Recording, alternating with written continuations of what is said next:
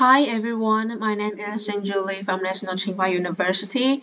Today I'd like to share with you the work I did with my research team members, Fang-Hsin, Wei-Ko, Tsai, Ying-Yu, Chen, and Ying-Yu Chang. And this work is about public transit passengers' travel-based multitasking behaviors, motives, and challenges. So due to technological advancement and a growing emphasis on efficiency, people today are able to multitask almost anywhere and at any time. One particular type of multitasking that has become increasingly prevalent is multitasking while traveling. However, doing multitasking on public transit can be challenging due to the dynamic nature of the environment, as well as long-standing lack of infrastructural support. So, to improve travel-based multitasking experiences via technological support, more research attention on public transit passengers' multitasking behaviors and challenges is needed. So we checked previous studies on travel-based multitasking in public transit domain, and we found that they mainly focus on passengers' activities choices and how external factors affect them. But there is a still limited understanding of why passengers choose to multitask in such an environment and how their reasons for multitasking shape their behavior patterns and the challenge they face. So this research aims to provide its insights on this aspect.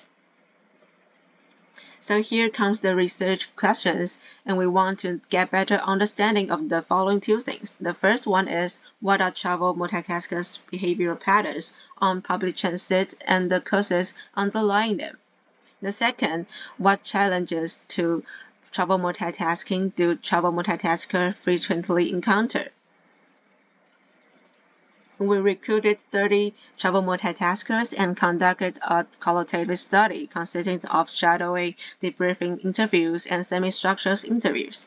And the former approach was adopted to observe travel multitaskers in situ multitasking practices and reactions to environmental stimuli during their public transit journey, while the latter one was intended to shed light on why they made certain decisions and how they perceived and felt about such decisions and travel experiences.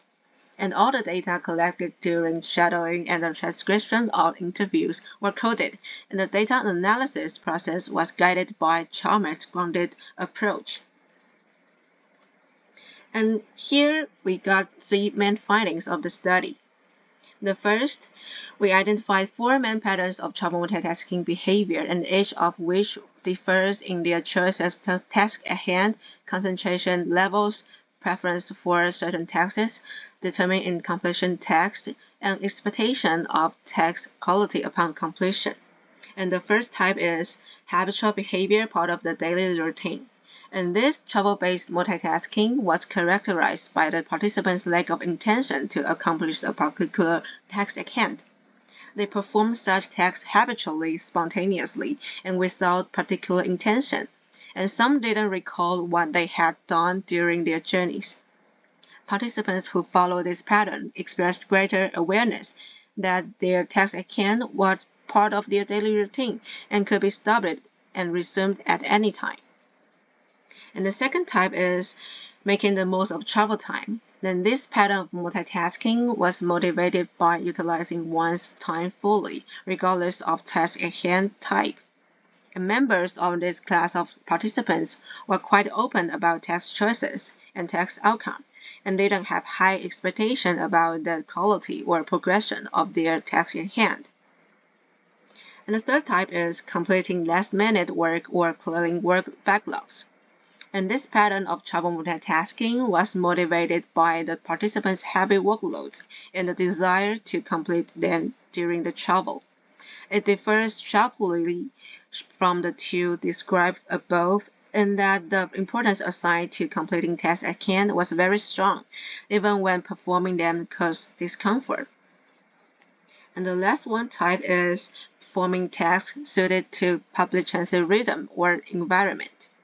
Participants who are familiar with the temporal rhythm of public transit chose tasks that fit into the time available and deferred others until they were on public transit. For example, one participant reported that she preferred listening to podcasts during her commute on the metro because the unpredictability of the metro environment enhanced her alertness, enabling her to pay more attention to podcast content. And next, we found that the interference between the task at hand and travel tasks such as monitoring travel cues become more severe when the cues are hardly perceived due to the following three reasons.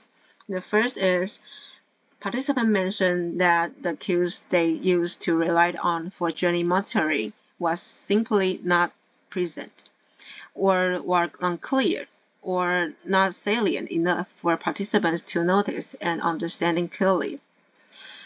Some participants developed strategies to overcome this challenge, while others simply had to abort their task at hand. And some participants felt uncertain about when to disembark, which caused them to become anxious. And this additional effort negatively affected the quality of their task at hand.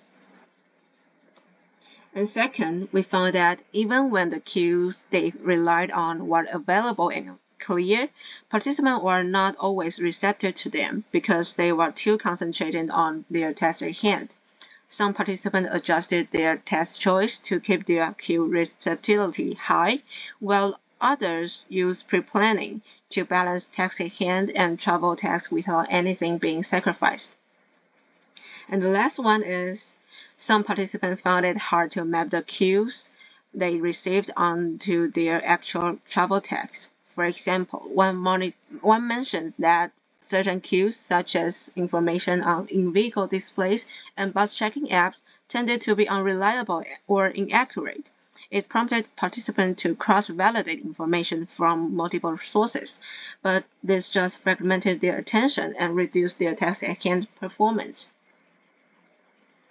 And in addition to the above, we also identified three major concerns regarding the constantly changing environmental and interpersonal surrounding in public transit. For example, first, the most frequently mentioned transit environment challenges by participants was executing tasks at hand in moving vehicle with heavy vibration.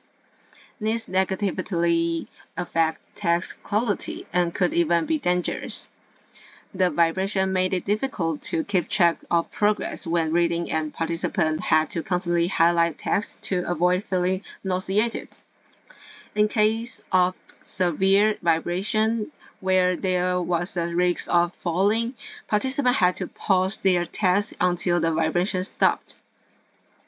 And second, the high turnover rate of passengers in the small and constant public transit environment also led to concerns about multitasking. They were worried about their personal belongings, health, and safety, especially because of the COVID-19 pandemic and the previous attack on public metro. These concerns affected their seat choices and distracted them from their tasks at hand. And finally, some participants also expressed concern about their privacy and personal image when they were aware of the presence of many other people on public transit, and they told us that such concerns affected their task choices. And more interestingly, some participants regarded it as a positive pressure to perform tasks at hand and say they would deliberately engage in certain activities on a vehicle to present a positive image to other passengers. So to sum up, our findings highlight how travel multitaskers' motives shape their behavior patterns and expectations, and how travel multitaskers deal with various challenges and concerns that arise from their tasks and environment. And we also discussed the potential influences of familiarity and transportation on the level of attention switching. Based on the research results, we come up with several implications for future design and technological facilitation of multitasking on public transit. If you are interested in knowing more about our study, please refer to our paper. Thank you.